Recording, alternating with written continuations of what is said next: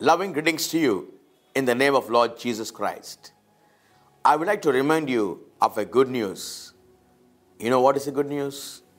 Genesis 9 and verse 6.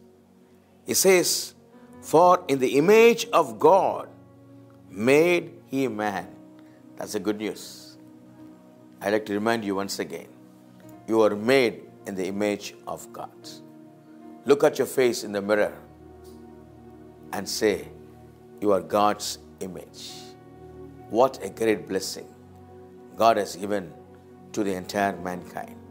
Well, if you are made in the image of God, how you should be?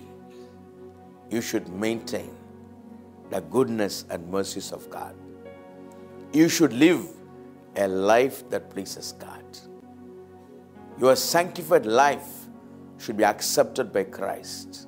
And every day, you have to be grateful to God and please God in your life, because you are God's own image.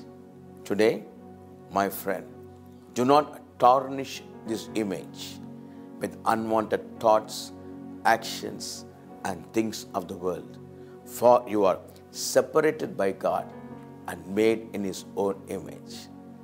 There are millions of people who destroy the body. They destroy the image of God in which they were made. But today, you are not like that. You are formed in God's image. You are formed like God in His image. And you should be like God in your life, doing things which are good in the sight of God. Shall we pray? Father, I have been made in the image of God.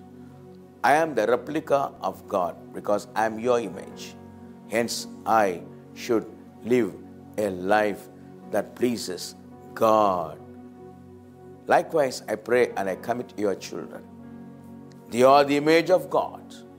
So let everyone's life reflect God's love, God's grace, God's mercies, God's forgiveness, and God's well-being in their lives.